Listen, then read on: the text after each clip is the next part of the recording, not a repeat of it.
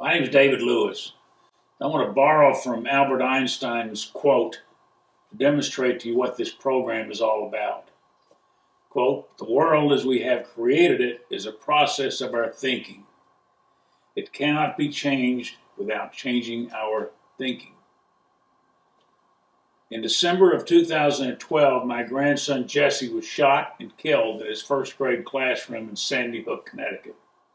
A town so small the idea of this happening would have entered no one's mind. An angry former student brought in an assault weapon and killed 26 souls in a matter of minutes.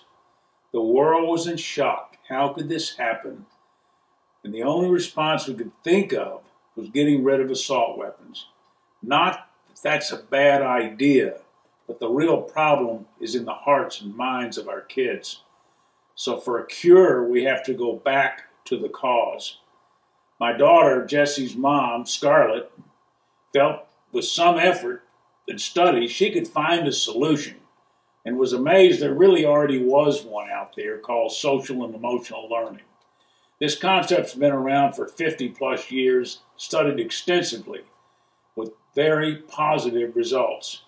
We can help our kids grow up and get beyond trauma and stress and anger. She worked with scores of professional educators and put together a curriculum that not only teaches the basics of social and emotional learning, it teaches kids to love and connect with one another.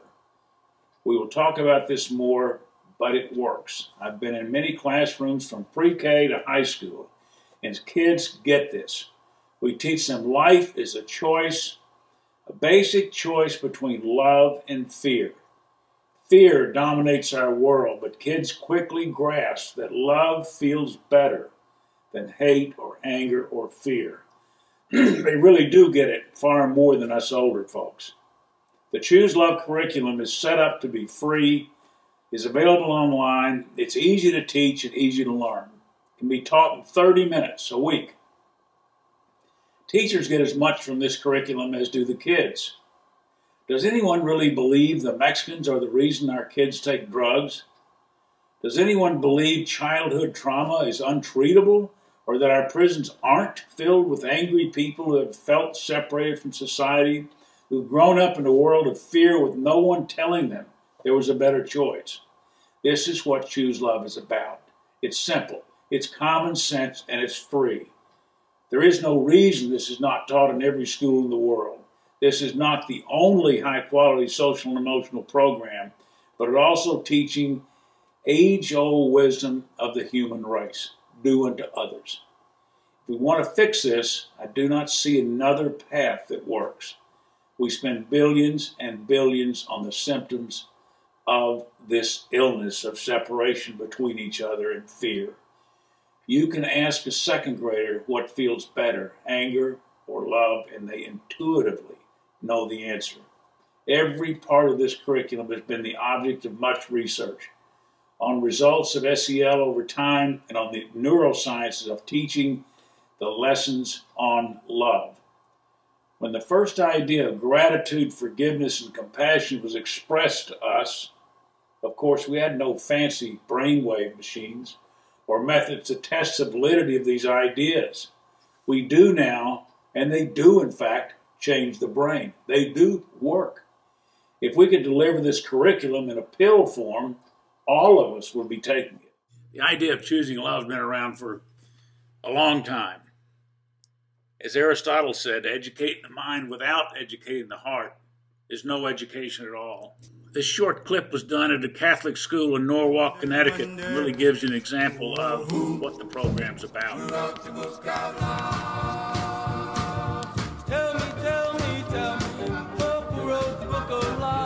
Today we're going to talk about Choose Love, and we're going to talk about the last component. But first I want to review all the other components.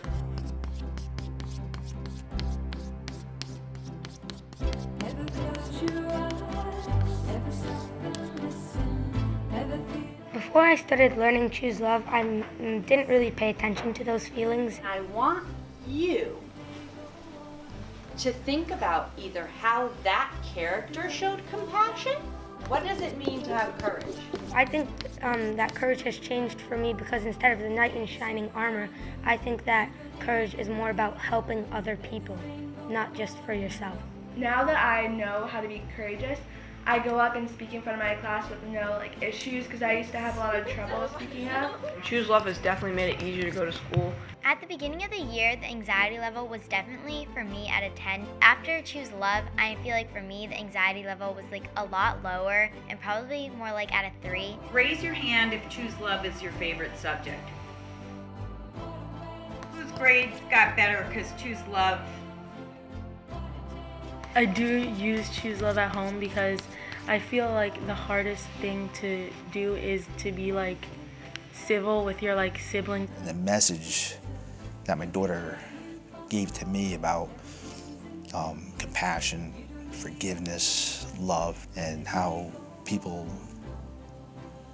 belong just made me a better police officer, a better parent. Ever since I've learned Choose Love, sometimes have fights at home, and then we just forgive each other and just move on. From bullying to drug abuse to suicide, I mean, all of these truly terrifying problems that we are anticipating as parents, all of that, I believe, could be just proactively mellowed out, disappeared, calm down, calm down as a result out the door. of yeah. I think it definitely helps me feel safer in school. Show me the forgiveness tree. Leaves in here, some don't have words on it. Can you point to your forgiving fingers? There's a heart in the middle. And here's our forgiving fingers. I truly believe in my heart, and as a police officer, okay, if these other schools and the other students open their hearts and mind to what the message Scarlett's sending. 1, 2, 3, 4, 5. Until my anger dies. Until my anger dies. If that person had a program that Scarlett is set up for these kids right now, that day never would have happened. 6, 7, 8, 9, 10. If I'm still mad, I'll count again. I feel safer because I don't think these people that I've learned Choose Love with would ever do something like that.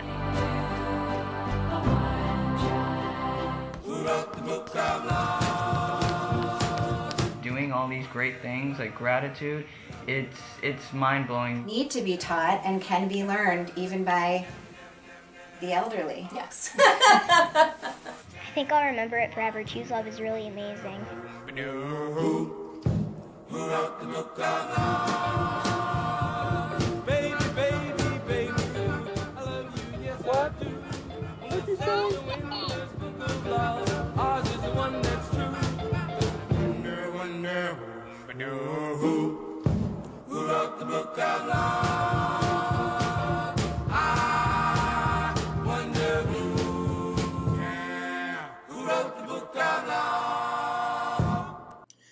Governor Sununu of the state of New Hampshire recently instituted the Choose Love curriculum for the entire state of New Hampshire as part of the New Hampshire School Safety Program. After Scarlett had shown him this program, he looked at her and he said, "Why wouldn't I do this?" Viktor Frankl, who wrote Man's Search for Meaning after World War II, was a psychiatrist and put in prison by the Germans in a concentration camp during World War II. He studied the men in the camp and which ones survived and which ones struggled and oftentimes did not. His formula tells us between stimulus and response there is a space. And in that space we can choose our response. And in that response lies our freedom. This concept is very similar to the idea that you can always respond in love. Some of the issues we face go without saying, but violence in schools is increasing in type and severity. 49.5% of our youth will have had a diagnosable mental illness by the time they're 18, mostly anxiety. That's from the Child Mind Institute. No wonder drug use is high. Trauma in schools has increased from 1 in 5 students 20 years ago to over 50% now. Reported bullying has increased even after we started reporting bullying. There are more suicides in the U.S. than murders. Substance abuse obviously is skyrocketing, despite our best efforts. So who's going to fix this? It hasn't been the government. It hasn't been the war on drugs. It hasn't been what we've been doing. We need to do something different. Who's going to fix it? We're going to fix it. We're the only ones that can fix our own problems. This is a solution. This is a method that will fix those problems. Blame is part of the problem, which we see every night on TV. We say to people, "You make me mad." What does that mean? It takes us out of the loop of being responsible for our own reaction. It's a big deal. It's changing the way we perceive things. Social and emotional learning is the number one way to have a safe school environment. Countless studies over the decades have shown this to be the case. SEL is the number one most proactive and preventative mental health initiative we have. After Sandy Hook, the state of Connecticut did an extensive 2-year study on why did this happen? How could it happen? How do we keep it from happening again? One of the 3 things they came up with was social and emotional learning must form an integral part of the curriculum from preschool through high school. It can help children identify and name feelings such as frustration, anger, and loneliness that potentially contribute to disruptive and self-destructive behavior. So what is this thing we're calling social and emotional learning?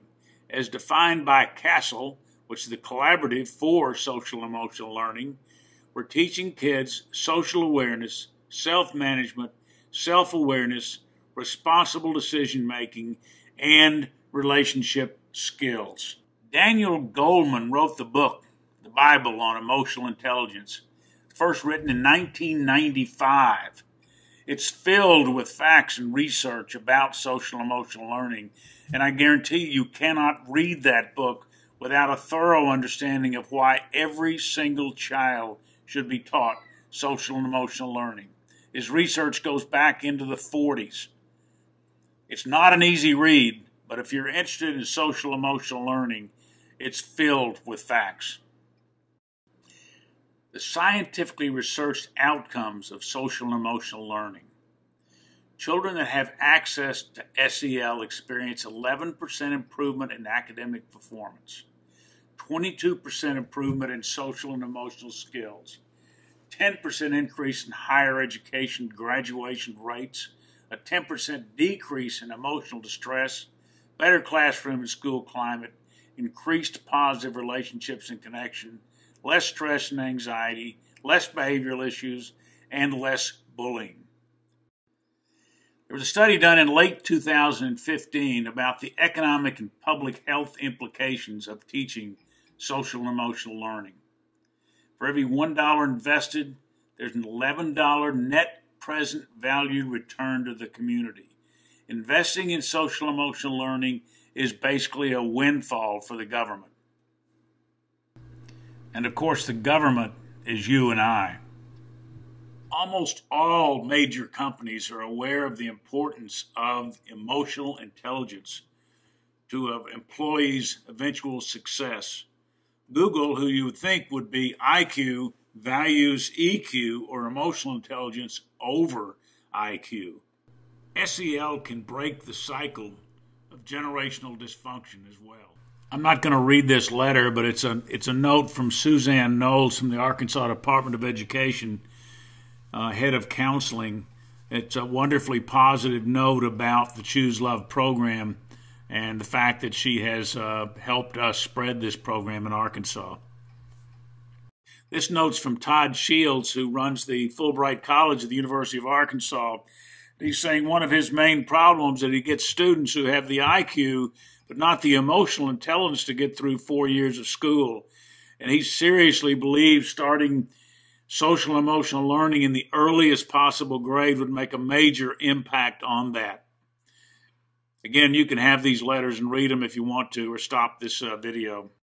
The motivation to do this came from my grandson, who wrote this note on the blackboard sometime before he went to school and died. And my daughter saw it and felt it was a message for her For me, and for all of us, nurturing, healing love means compassion across all languages. In addition to the points of social and emotional learning, we teach a formula for choosing love, which consists of courage, gratitude, forgiveness, and compassion in action. Each one of these components has been studied and actually changes the brain if you practice them. You've probably heard of gratitude. Practicing gratitude makes a huge difference in your life, as does forgiveness, as does compassion, as does courage. So where did this curriculum come from and who created it? It was created by many different educators at many different levels who had taught social and emotional learning and these principles in their classrooms and had incredible success doing it. They, for the most part, volunteered to help us create this. I've been in classrooms and have been absolutely blown away at the results of this teaching this. Particularly in a class in Waterbury, Connecticut, of senior high school students who stood out far and above the entire rest of the school because they'd been taught to choose love. The results we've had from our surveys have basically been off the chart. 100% of the teachers said they'd seen an overall improvement in classroom climate. 90% said their students got along better. 95% rated the program good, very good, or excellent. 95% they would use the program again. For social and emotional programs, that's off the chart. There's also a Choose Love at Home program, which is a series of videos that help explain to parents what their students are learning in some of the terminology in the classes so that they can communicate at home about what they're learning about Choose Love. Last summer, Scarlett attended the School Counselors Convention in Hot Springs, and an FBI director of drug enforcement stood up and basically explained to the class how bad drug use had become. But then he said something that was startling. He said basically, the opposite of addiction is connection, and connection is love. And if you ask most people who've used drugs, they'll tell you that. I use connection and love interchangeably, and separation and fear interchangeably. That helps maybe because sometimes love has connotations that we can't quite grasp. What we do know is all human beings need connection or love. They want to belong as opposed to fitting in. We need to learn resilience to overcome obstacles. We want to feel good. That's what this program is about.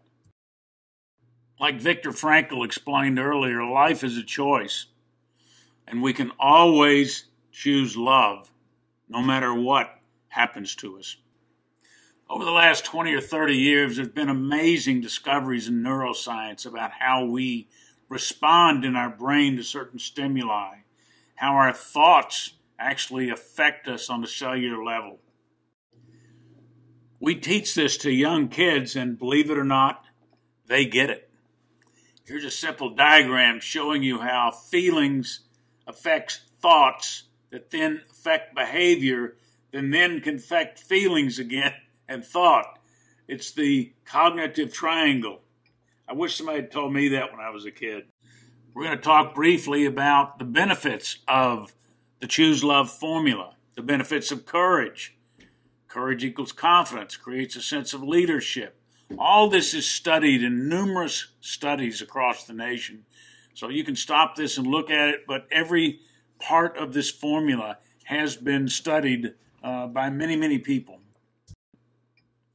How about forgiveness? Healthier relationships, less anger, greater physical and psychological well-being, less anxiety, stress, and hostility. Actually extend your lifespan. How about gratitude? The benefits of gratitude, emotional, social, career, health, personality, all leading into greater happiness. The practice of gratitude. How about the benefits of practicing compassion in action? Makes us feel happy, creates positive neurochemicals, Giving is good for our general health and well-being, evokes gratitude, adds years of life.